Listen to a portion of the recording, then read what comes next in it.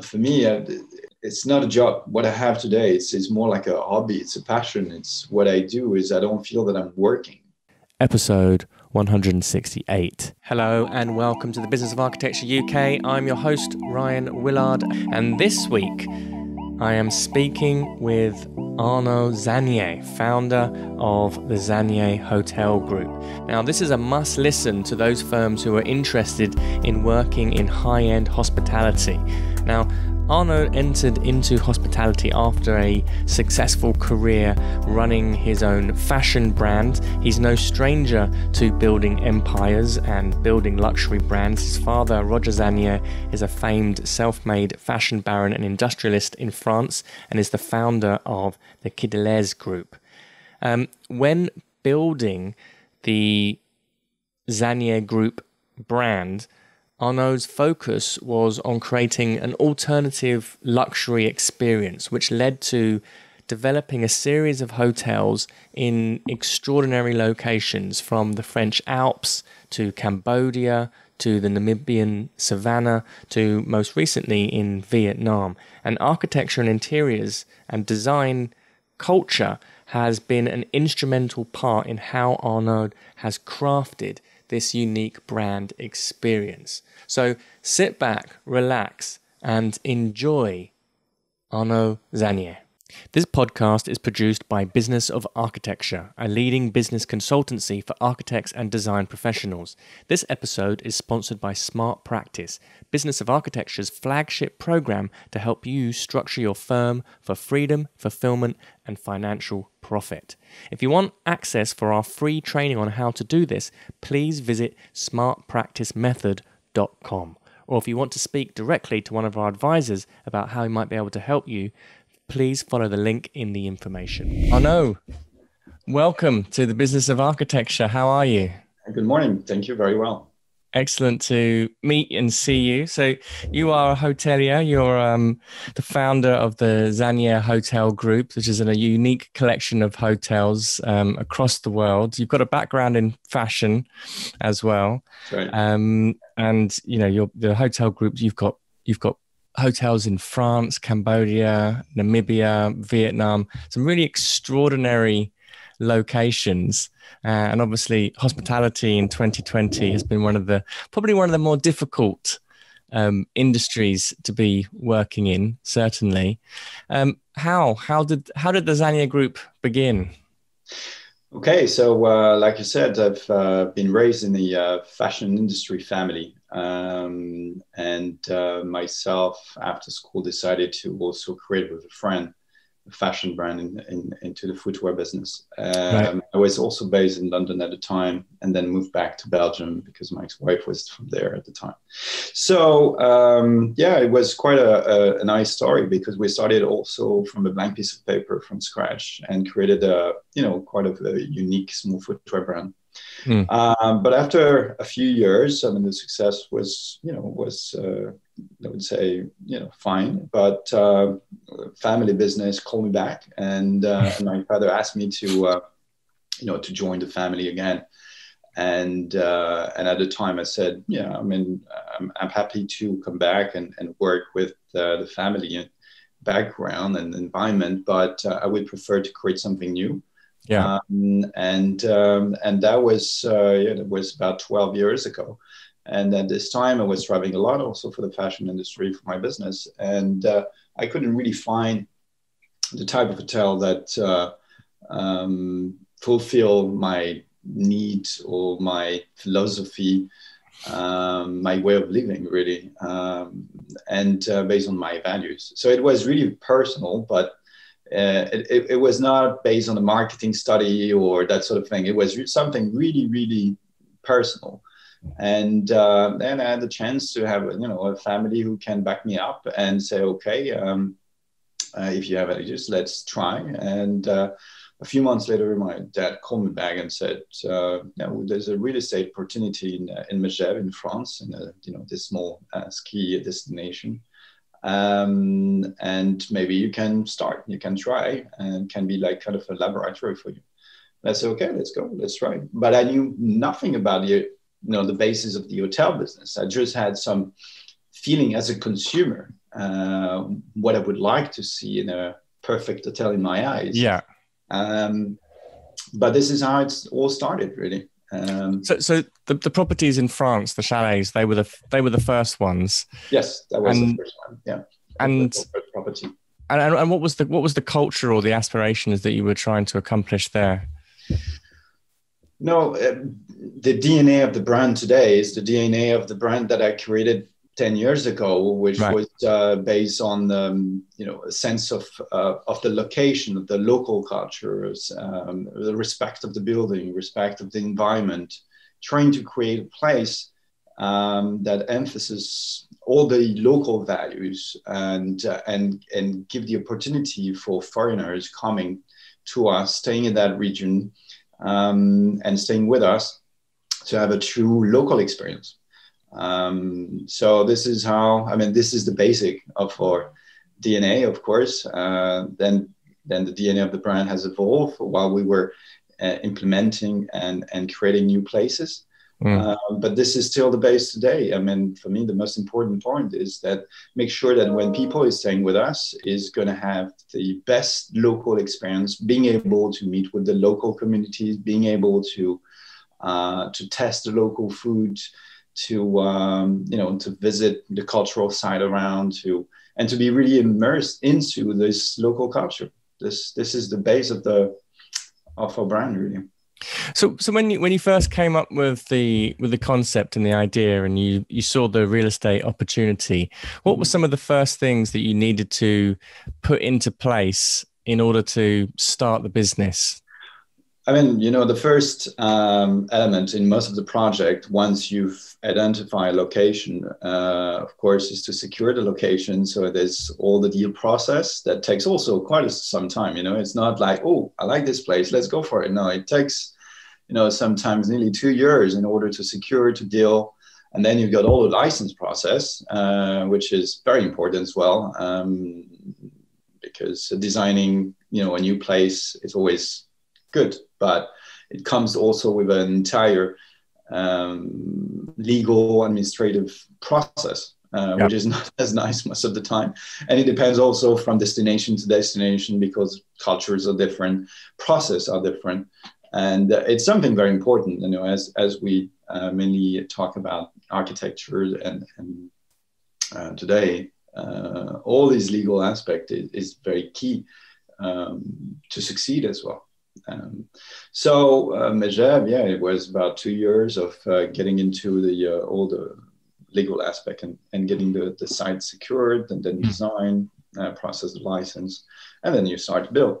So in terms of concept, it was very simple. It was to create typical French chalet with a lot of stone, wood, very warm colors, create a very cozy atmosphere, because this is what you expect when you go to a chalet in the mountain in the winter after a long ski day.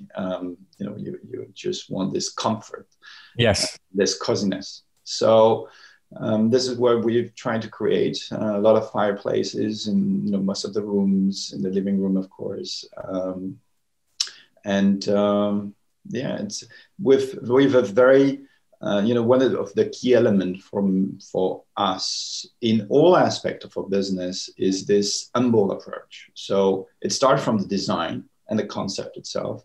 We try to be very honest, very true, and quite humble in the way we do things, not just in terms of service, but also in terms of design. So we're not trying to impress our customers. We want them to feel good from the moment they enter our hotels.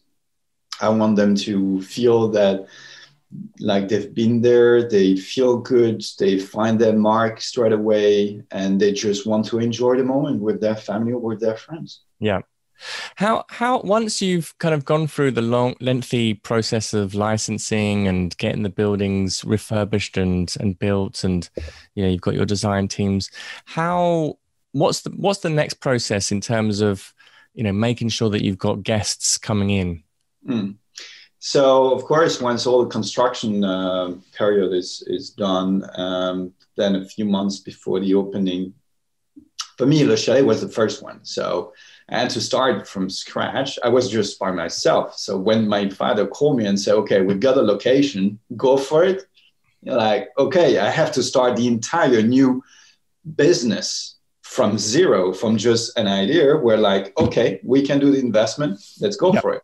So the first one was a little bit more complex, as you can imagine, because I had to find the right profile and recruit, but we didn't have this big budget in order to recruit a lot of people and then skill people. So the chalet was really based on pure ideas that I have in my head and my stomach, really. And I've worked with EHL. I don't know if you know École de Lausanne, which is an hospitality school, one of the most famous in Switzerland. So I asked them to help me just for like 3 weeks. They came explain me what are the bases of this business, what mistake not to do, what things you should look at for. And so this is all it started. And then meeting with the team that advises for a couple of months, then I found the girl that was a young student from the school who was in her first year at École de Lausanne consultancy branch. And I found the girl quite interesting, and she understood what I had in my mind in terms of DNA, in terms of values, which was quite against the grain at the time, because, in 2009, 10, when we were looking at this program, luxury hospitality was all about bling bling and impressive design, Michelin star chef, grand designers. And so with this approach that we had, it was really the opposite of what the market was demanding or what the other brands were offering at the time. So it was not easy to find people that would understand what I had in mind in terms of approach. But then I started to build my team slowly around me. And I started with just a couple of girls working with me, one on the design, the other one on more operations side. And we've opened this hotel with just all those fresh ideas, fresh approach, but in a very amateur way, I would say, but still trying to position in Megève a 5-star product in price positioning that was like nearly 30% more expensive than the most expensive product in town. So it was a bit ambitious, but it worked. So, after just a couple of seasons, we found our customer base that understood those values, understood this positioning, and loved it and adopted. And in Le Chalet, 10 years later, we can see that we have so many repeaters. Most of the time, people are just booking from one year to the other. Right, amazing.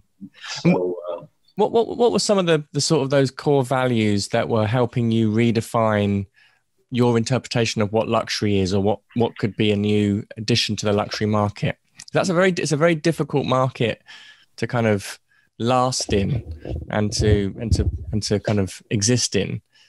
I think in most of our hotels, we have a sense of timeless in everything we do as well. Of course, starting with the design, because we're inspired by this local culture and local architecture, way of living. So it's really the foundation really of the idea. And when people are coming towards us and staying with us, this is what they're looking for, I guess. They're not looking, it's wealthy people that have been traveling around the world, that have been trying all kind of new concept, fancy.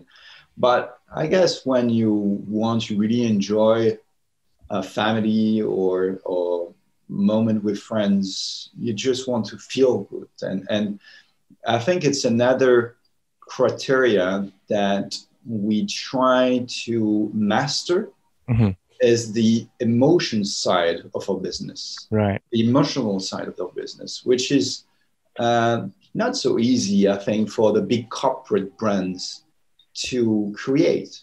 because they are too big, because there's a hierarchy, there's so many people taking decision.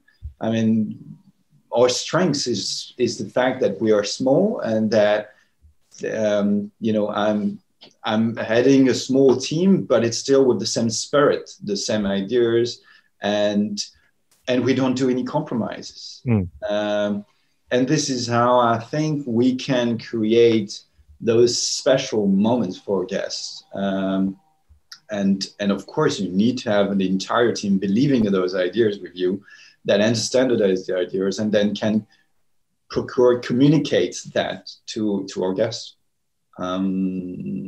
So it's it's kind of it's not tangible. It's something else. A lot of big companies in this business, they do things by the book. They do things because they've been done like this for 30 years. When I came into this business, I didn't look at what are the standards or I just took the position of being the guest, and what I would love to experience and see and do things when I'm staying in this hotel. So I'm very, very, very lucky being able to create the perfect hotel for myself and share that with other people that probably share same values and same approach.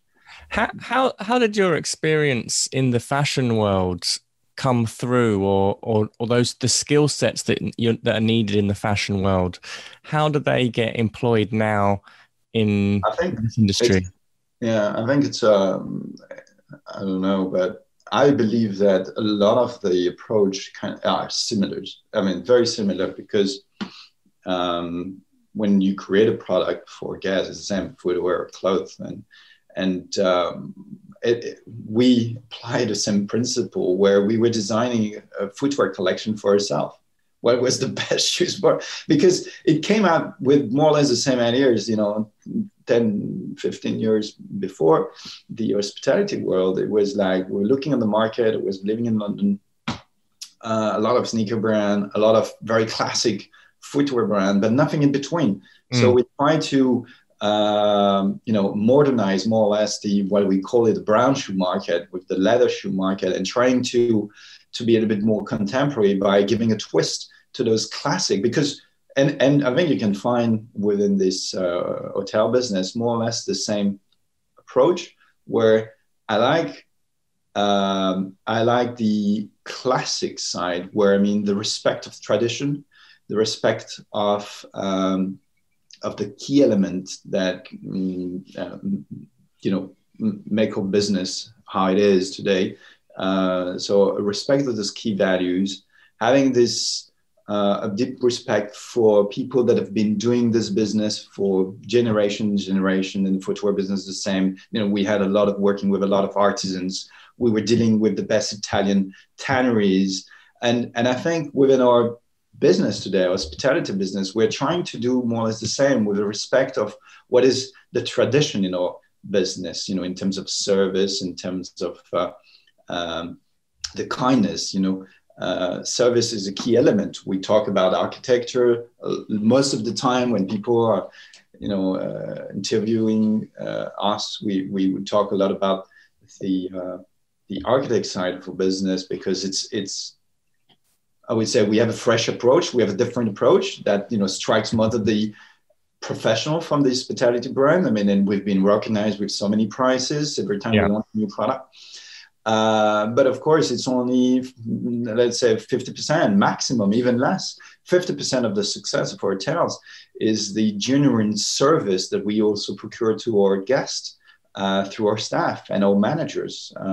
So selecting the right managers that will be able to drive his team with this spirit of being a real hotelier. So many of the GMs that are, general managers that are working for us today, they came working for Zannier because, initially they were curious, and now we got a few more products around the world. So people hear about us and about our approach, and they're coming because they say, at least I can do my real job, which is welcoming customers, being close to the customers, and create something unique for them with the staff.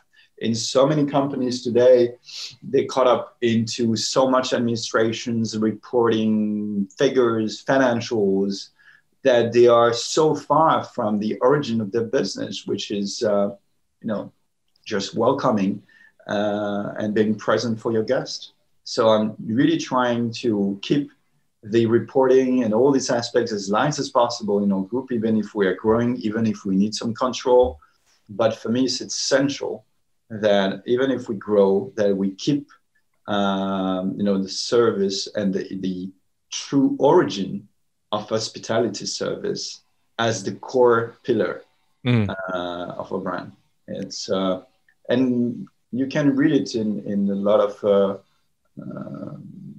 comments from guests after the stay with us. And Kumbatang was striking because for me it was Kumbatang or hotel in Cambodia was our second hotel to open. So it was a very key milestone in our story. Le Chalet was important, of course, because it was number one. And it was, for me, the opportunity to create what I had in mind. But the number two, Cambodia, was key because it was the first time that I could expose this brand value, this new concept, or new approach to the international market. Because in Megève, it's very French. At the time, only French operators were working in the village. A strong one, very strong local families, but no international brand. But when we decided to open in Cambodia, then in front of us, we had Aman Group, Raffles, Park Hyatt, Accor, Alila, all of them, all the big boys, they were all there. So for us, in order to exist on the international market, because that was my personal ambition when I embarked the family into this new venture of hospitality, I had ambitions from day one. It was not just to do one hotel and it was not an hobby. It was a real perspective with a real business model, business approach, I would say, in hospitality. So it was very important to succeed in launching this second hotel in Cambodia. That's quite a big departure, wouldn't you say, from being in France and then the remotes or such a different climate, if you like, in Cambodia. How did the idea for opening up a hotel in Cambodia come about? So Cambodia came into kind of an opportunity because we as a family had a foundation at the time because my first group was specialized in the fashion industry for kids. So we had a foundation where we were financing orphanage houses in Cambodia. We have two.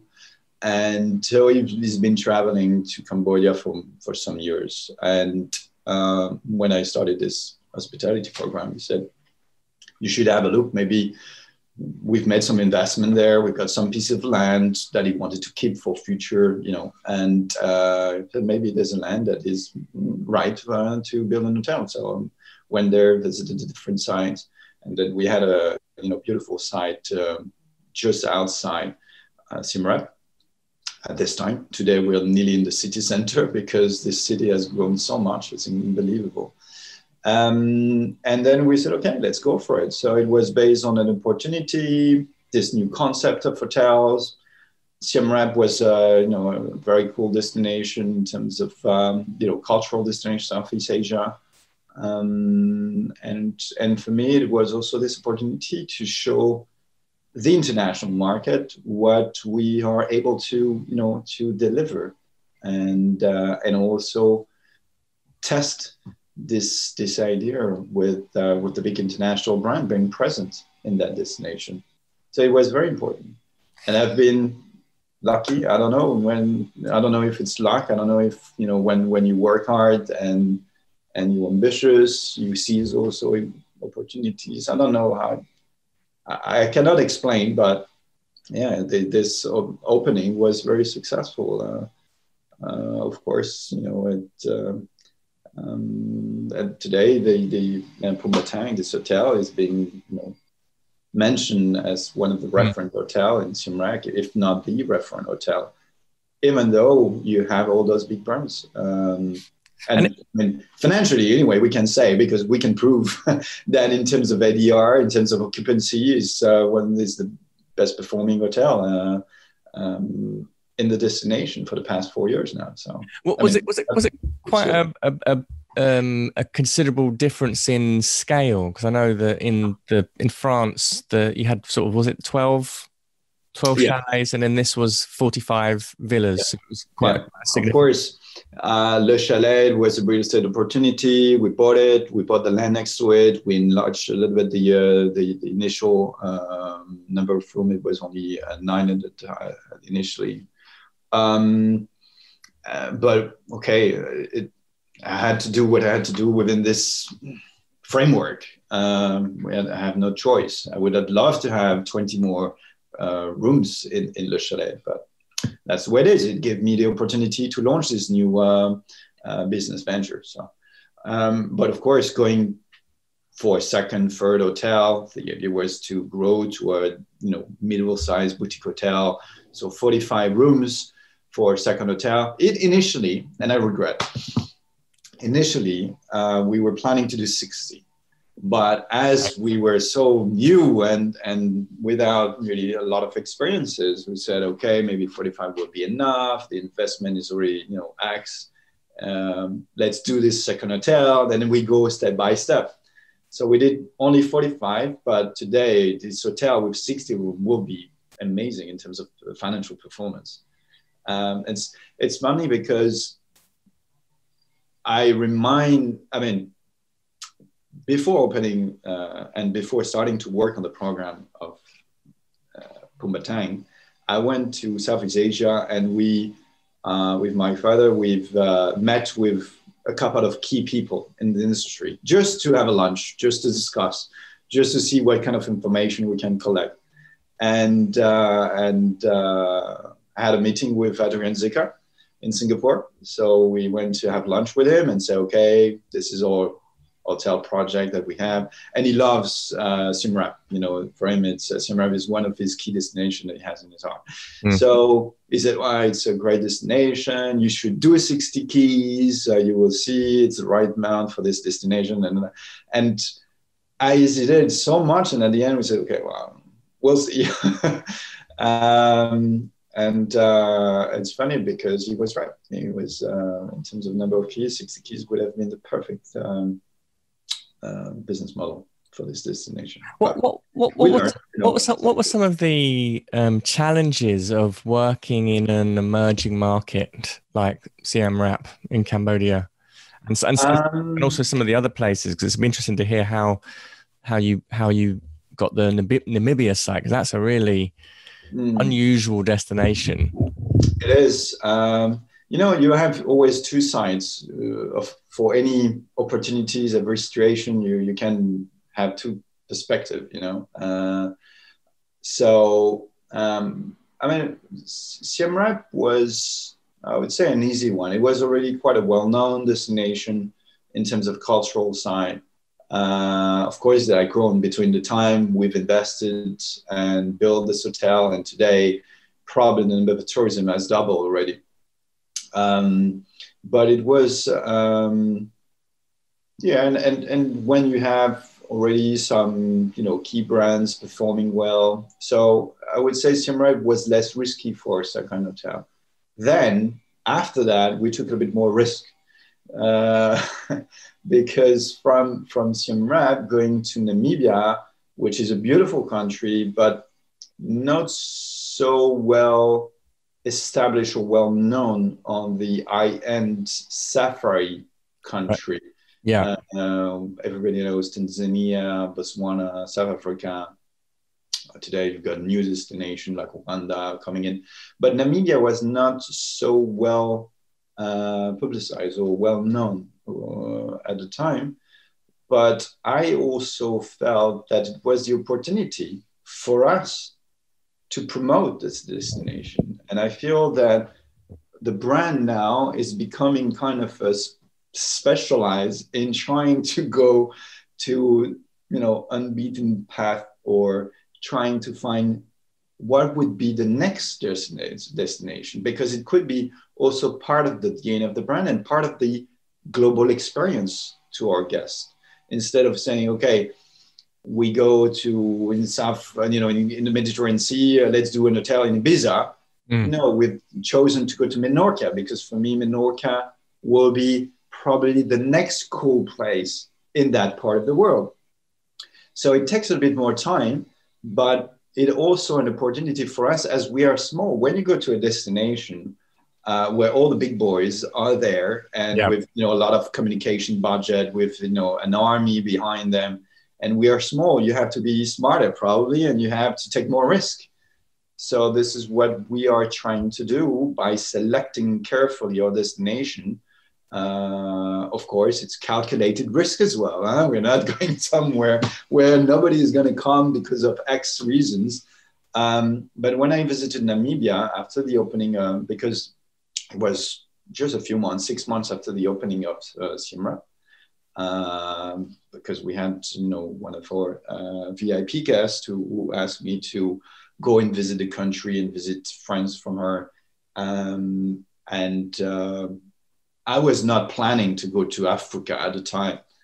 I was already thinking of, finding the right spot in Vietnam for a beach resort in order to complement the strategy as well in terms of for Southeast Asia. My idea when we went to Southeast Asia was like cultural side, city, and beach across that region, so that people, from around the world coming in that region for 2 or 3 weeks, they can, experiment different sites and different culture with us.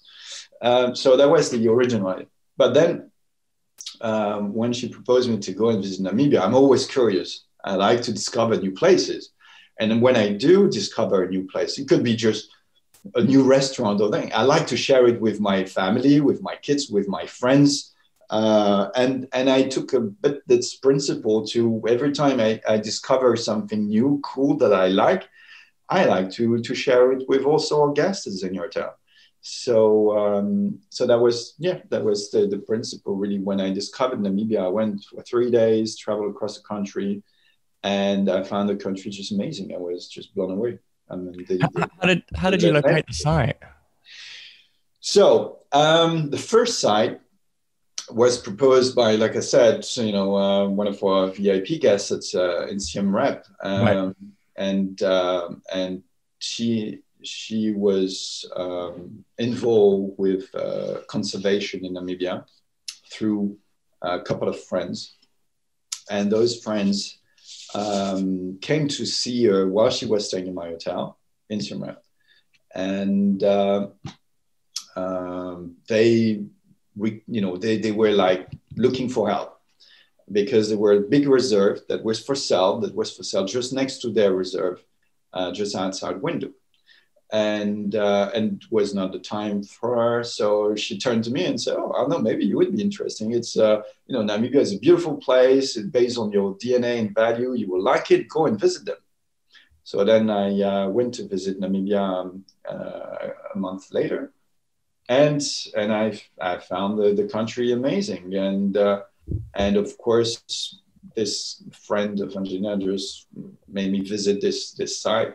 And I felt that it was an opportunity because no big international brand was present at the time in the country. So strong local operators, strong regional operators had lodges in Namibia, but no big brands, not of the big international commercially big brands. So I felt maybe we can, promote this destination and become like the only international brand really present in the country.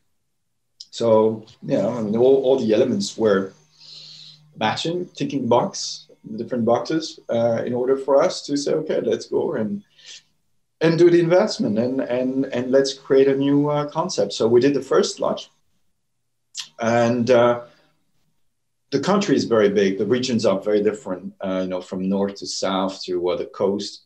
So I felt that it was important to offer our guests at least 2 or 3 or 4 lodges in order for them to come and travel with Zannier lodges in Namibia. So straight away, when we secured the first site, I asked, my local partner now, Udi, who is very involved with conservations and knows very well the country. He's a native from there. And he's been looking for other potential site for me. And then a year later, we secured a second site in the south, which is where we build sauna, right? The tented camp. And then we've been looking also for a third or fourth destination. So I've been visiting a lot of different sites in the country for the past few years. Of course, for the past 12 months, we've put everything on standby to wait and see what's going to happen with the international traveling. But yeah, ultimately, I'd like to have 3 or 4 lodges, because this is they would be much better in terms of experience for guests. Because today, a lot of our guests that knows the brand, they come to Namibia to discover Namibia because they know us from another hotel, Zannier Hotel. Right. And they come and discover the country because we're there. They feel, it's going to be interesting. If they pick that destination, it will be interesting. So they're more picking the hotel brand more than the destination, which is very cool, because it feels that we have created something unique, and that now people are trusting the brand in the choices. How do you maintain that consistency of service and of brand in such different locations? It is difficult because, of course, from culture to culture, the methodology is different. Training is different.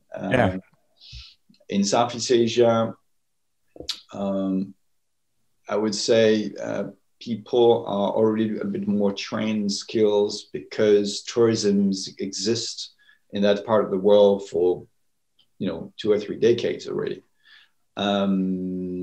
So it's a bit faster. In Africa, it was a bit more difficult because the level of service, the standard is not at the same level. So for sure, service, HR has been quite a challenge in Namibia. And still, I think it's going to be an ongoing challenge. It's a daily thing that we have to manage, that we have to monitor, that we have to and train people and be behind them and explain them, because it's a cultural thing. They don't even understand why they should do an effort, why they should even try to build a career for themselves. It's not in their mind. It's not in their culture. They are living on a daily basis. Yeah. It's like they're trying to make a living for today, just, have some money in order to feed the family. But they don't have ambitions. They don't have perspectives. So we are trying to make them understand that it would be even better if they start to think differently. So it's not just training on the basics of for business, how to serve, how to do things, or how to welcome a guest. It's more than that. What we have to make them understand is that they have to have ambitions. They have to have perspective. They have to build up a life for themselves through their job. So it's a long work, but that's part of the challenge in Namibia. In different part of the world, you've got different challenges. Sometimes the challenges are on the construction. Sometimes they are on licenses and administration, because governments are very tricky. Sometimes it's with the staff, because their culture never trained them, never made them feel the need of. So yeah, in every single of our hotels has been a different adventure, but which is exciting as well, because at least it's always something new. And this is what for me, it's not a job. What I have today, it's more like a hobby. It's a passion. It's what I do. I don't feel that I'm working.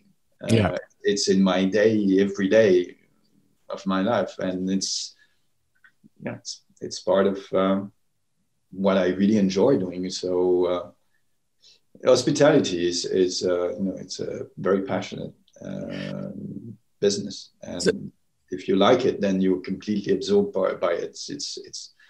It's not a 9 to 5. It's not a Monday to Friday job, especially when you work with different continents. Even if we're a small brand, we're already on 3 different continents. 4 now, because I've got a project in the pipeline. Of course, maybe in Mexico. So we are on the different time zones. So I've got emails day and night and WhatsApp day and nights from construction issues, design, HR, guest related, whatever. So yeah, like it. Now, Vietnam, the hotel that you've been doing in Vietnam is probably, am I right in thinking that's the largest one? That's the largest in scale. Yeah. It's to date it's the biggest one with 71 keys. Yep. 5 being families, so double, so in 76 rooms in total. Plus, we've got 2 residences, a 4-bedroom and a 3-bedroom residence. For the first time, we've launched the residence program because we had a lot of guests who discovered the brand, who also discovered our interior design approach, and they really liked it. And we had some requests from customers asking us to work on the design of their house, and it's a different game. So we said no, but we said then maybe there's an opportunity to build residences with this interior design unique approach that we have, in order to sell those residences, but still manage and put it and place them in a rental pool program. And Bison in Vietnam is the first time we do it. We will do it as well in Mexico. Right. So let's see. That's a new adventure for us as well. And you were saying that a place like Vietnam is obviously a kind of thriving economy in many ways, or it's kind of growing. It's kind of it's growing very, very fast. Probably the fast growing economy in all Southeast Asia. So we're quite lucky with this, big crisis that we're living in at the moment, and for the past 12 months now, opening, the biggest hotel for the brand, the most ambitious and financially project, because it's a project on 100 hectares.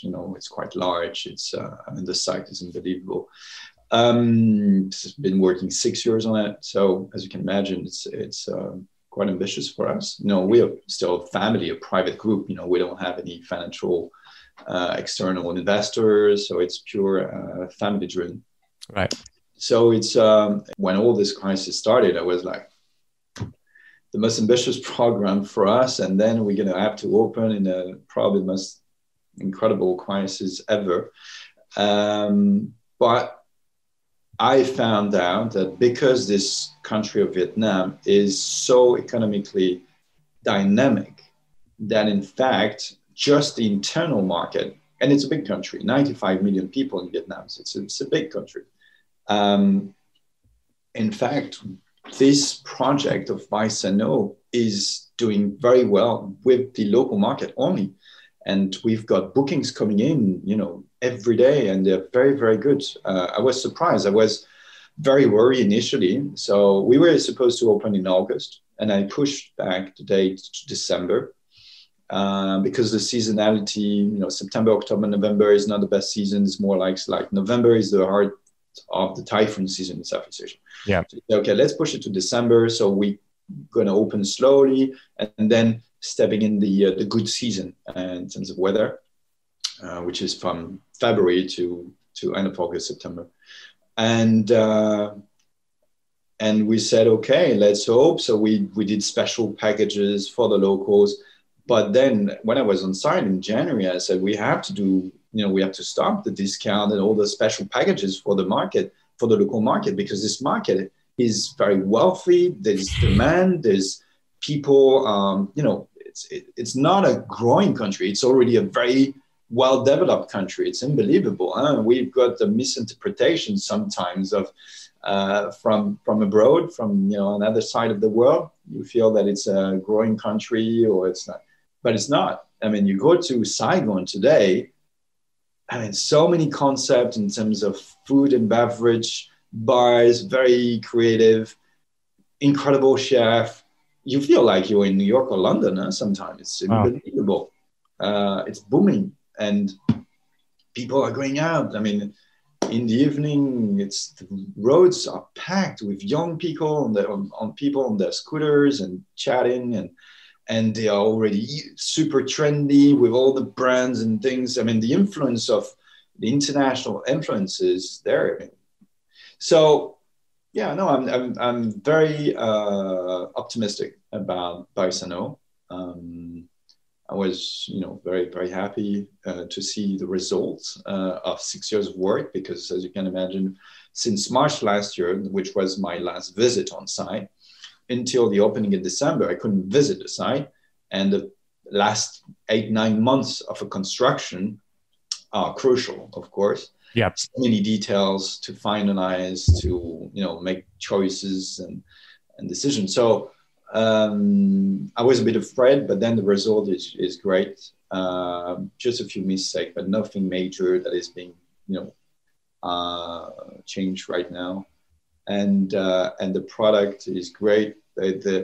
Another element also that surprised me positively is that because of our Zannier Hotel positioning being humble, being authentic, being very local, yeah, I always felt that concept will mostly seduce international guests, people coming from abroad to know more about Vietnamese culture, want to be immersed in this culture, wants to eat, authentic Vietnamese, and visit the community, visit the villages.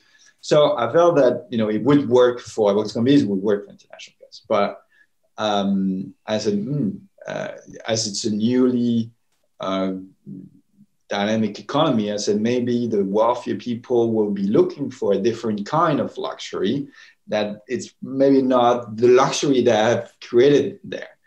So that was another element where I wasn't 100% sure it would work.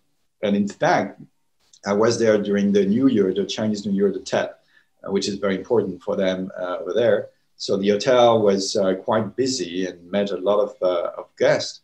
And the Vietnamese, because they are so proud of their culture, it's a very strong culture, Vietnamese there. And they just love it. They're so proud that an international brand came to their country and has created a concept based on the true value and DNA of their culture. They never seen that. They just never seen it. None of the international brand comes and try to, compose an entire concept based on their value, on their way of living, on their traditions. And that's what we did. And they are so proud that they loved it. Of course, we had to adapt. We see that, for example, Vietnamese, they're not too much into sports. So all the sports experiences are not working so well at the moment. It will be probably work better when the international business will come in. But they love food, and they stay like 3 hours in the restaurant, and they try the entire menu. And because they are big families, and it's so crucial for them.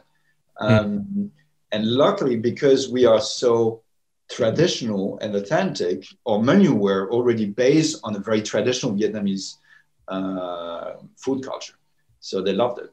And they were surprised, because normally, international brands, they always bring kind of a fusion, more international flavor. But us, we like to do things local. So it worked for the local community as well, which is great. How important is it, the architecture in your brand? And we've spoken a little bit about this. And how do you work with designers and architects? What makes a good relationship between you as the hotelier and the architect or designers of these extraordinary properties? One of the key elements from day one, why I wanted to go into hospitality, was because while I was traveling as a guest, I never really found an interior, a mood, an architecture that fits my taste, really. So of course, one of the key elements and a key foundation of Zannier Hotel was to create architecture and interior design based on what I personally like. And so that's why, from day one, interior design is done in-house. It's integrated in our group. And what we do is we try to find support of architect office. So every time we change, in order to also learn because, this is not my background. I just learn architectural interior design on those projects, one after the other. So I like to learn. I like to also challenge my ideas with people from this business who can give me some, new directions and new interpretation. So every time we've worked with a different architect, sometimes international office, because it's easier also to work with a Paris-based office than working with a Vietnamese office. It means that during the 18 months of the design process, it would mean traveling to Vietnam on a regular basis. So it depends. Sometimes we work, like, for example, in Namibia, we work with a South African architect office. But we are not, when we select the architect office, we are not looking for the signature. We are not looking for the brand name, because we know exactly what we stand for, what we want, and what we don't want. We are very precise in terms of creations and concept. Most of the time, the concept comes from us. When we visit a new site, we've got the initial ideas. Oh, I see this or that. We should do that. Then we make some local research as well.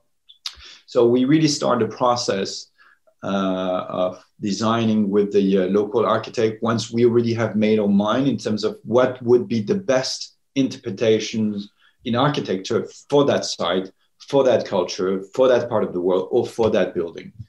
And then we start to brainstorm with the architect, see how much they can bring us. And then we start the entire design process. But we are really hands-on from day one. Right. On a regular basis, like every 2 weeks, a meeting for like a year and a half. And then all the interior design, FF&E, West-E, it's all done in-house, designed in-house. So that's why now what we are trying to do is to sell also that service, because up to now, we've been working on our own hotels, but we did one program in Ghent, in Belgium, that was an investor, an outside investor. And we have sold our interior design also as a consultant, because I don't want to manage an hotel that is not truly a Zannier hotel from A to Z. So if an investor call us and say, oh, I like your kind of brand, but the hotel is already existing or it's already designed and you just have to come and manage, I said, no, sorry, I'm not interested. For me, it's so important, because my ambition is to build a trademark, is to build a name, a strong name. For me, all the value of my work is within the name that I'm building, which I hope in 15 years from now will have a certain value on the market. And for that, I don't want to make any compromise. And I want every single hotel to be a true Zannier product, to be a full experience for my guests. I don't want the guest to come in and say, I don't understand why this or that, or I don't feel the same. And this is a bit the pressure that all the big groups have, where they have to build up their portfolio of hotel based on pure financial management contract and not creating experience to their guests. So I don't want to make compromise while building this brand. Otherwise, I won't succeed. So, for example, the Mexican project, so we've got 2 hotels in the pipeline with the same investor. And we said to this investor, of course, they come and picked us up because they liked what they saw. They didn't come just for the management, for Season or somebody else. They were coming for the entire concept. So, of course, they understood from day one that they need to let us create and design also the place. So this is what we're doing at the moment. So the first hotel in Mexico is under construction. We're just working on the FF&E West-E, where we're designing all the furniture, the key furniture at the moment. But we also work with a lot of antiques, as you might have seen, which is a big job, which is nearly 18 months to 2 years process before the opening, because we want to always integrate within our interior design a lot of antiques, because it gives a vibe that no new furnitures can give you. I mean, Right. it's a key element in our concept. But it's a tough job. Again, that's something that we can do because we are a small brand, we are passionate, and we're willing to go through the pain. But I don't think a big group will do that because it's impossible. We are just picking piece by piece. A crazy job. A lot of all our antiques are just individual pieces that we just identify. So now we have a new process with the team in order to identify and collect those pieces. But it's not easy, especially when you go to Asia for a project like Baisano. It's been 2 years of trying to find the right sources for antiques over there. Then we had Africa, which is a different kind of network and sourcing for antiques. France, of course, it's a bit easier because in Europe, you find a lot of antiques, especially in Belgium. They love those sort of pieces. And now we are starting with Mexico. So we've got a dedicated team on site, just going, on a weekly basis in antique shops, in markets, in trying and take pictures sent to us by WhatsApp. We said, yes, no, yes, no, yes, no. This is how we do it. Extraordinary. Yeah. So it sounds like you've weathered the COVID storm relatively well.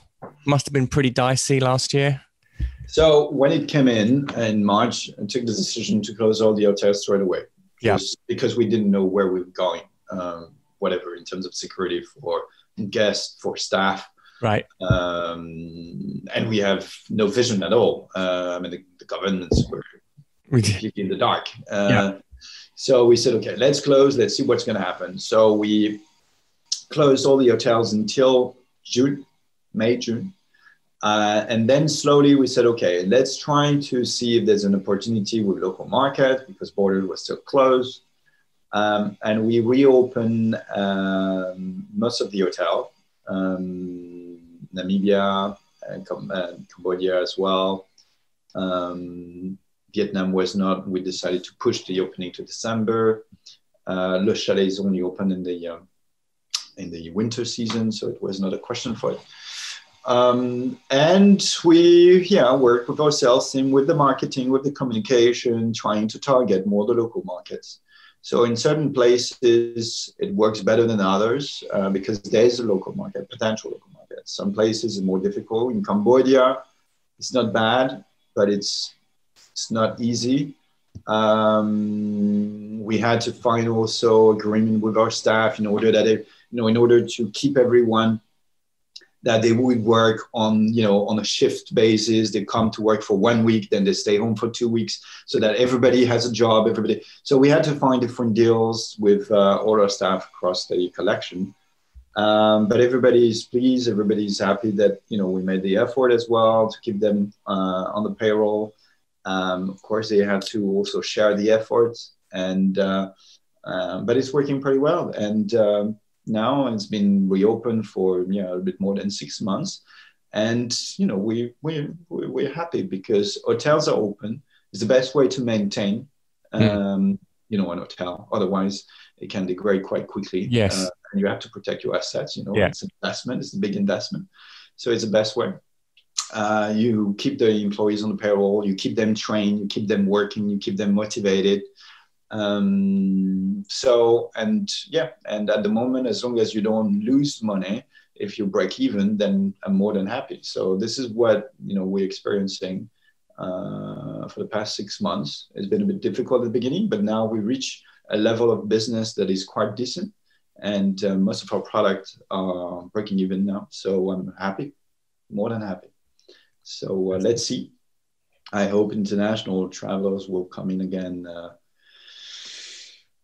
I guess probably after the summer. I think we need to still continue this vaccination campaign worldwide, but hopefully in Europe we'll be a bit more advanced by May, June. So maybe by September they will open up borders. But Namibia, for example, you can already travel with just a 72 hours PCR test, which is nothing. Right. Okay. You do the test and you just travel, and you're free in the country to to do whatever you have to do. So we already have some international travelers. I flew there in November, and I was surprised to see that 30% of our guests are international, 70% local. It's working okay. We survive. It's not easy. I feel that we are losing 2 years of expansion because, of course, this is a period where there's no expansion. There's is trying to keep tight to go through this tough time, but we have a choice. and what's beyond? You said you've talked a little bit about Mexico. Is there anything else on the horizon? Yes, I mean, after that, those two projects. So the second project in Mexico is in design process. Hopefully we can start construction this year. It's about 12 months difference between the first and second project. So normally by end of this year, we'll be able to start construction of the second one. We still have a project in Menorca that we've started a long time ago. And Menorca is a destination which is incredible, but in terms of getting your license, is just impossible. Right. Which is a nightmare, which is a shame because based on our value, we are so protective of the environment, of the culture, of everything. And it's a shame that they don't let us do what we propose. So we are fighting. We are still fighting, trying, changing, modifying things in order to get there. So hopefully one day we'll have a Menorcan project. We have, lately, for the past 3 months, we have received some interest from third investors, from party investors. A major family in Germany identified us as being a potential management company as well for a very interesting program. More in the well-being theme, which is interesting for us because well-being is becoming more and more important for brand. Yeah. We have also been selected for a tender for a very, very ambitious project in the south of France that I cannot say yet. But if we are selected, it could be a game changer for us. It's very ambitious, probably the most ambitious project, 5-star hotel for the south of France, Mediterranean. So I'm very excited about it. We have been also receiving some interest from Vietnam since we've opened. I've got 2 groups who would like us to do something for them, but I'm not sure it's the right time. I think we have to push first by Arnaud. And I don't like to do the same thing twice. I like to go for new challenges every time. So I'm not sure we'll do, once we have done something that works well, just do a replicate in the same region based on the same DNA. I don't see the point. In terms of experience, I don't see the point. Financially, of course, it's interesting. And that's why groups always try to have clusters of hotels in different regions. But no, it's not so exciting for me. So I prefer to wait and see for, every time something completely fresh, completely new. It's more exciting for the team and more exciting also for the guests. Fascinating. I know that's a perfect place for us to conclude the conversation. That's been an absolutely fascinating insight into the growth and development of Zannier and how you've gone about executing your projects. So thank you so much for sharing your story and your expertise. And it's been a pleasure. Thank you very much. Have a good day.